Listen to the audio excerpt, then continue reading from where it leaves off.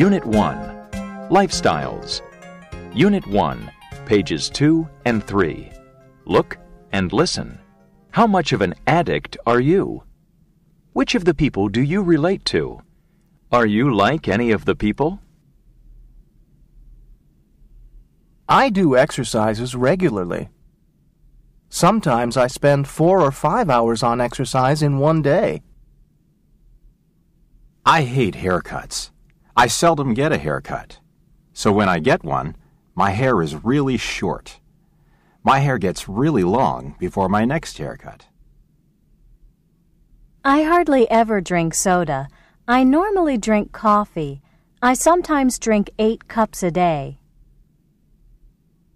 I have a bar of chocolate once in a while. I can't eat a lot of chocolate because it makes me fat.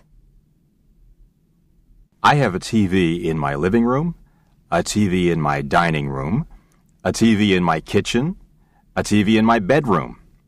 I even have one in the bathroom. I spend a lot of time shopping, but I don't spend a great deal of money. I mostly do window shopping. Survey. Find out about your habits and routines. Write your answers. How many hours do you watch TV a day? How many hours do you sleep a day? How long or how much time do you talk on the phone a day?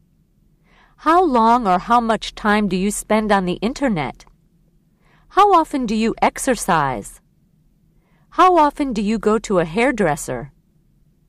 How much chocolate and sweets do you eat? How much money do you spend on clothes? Some tips. TV.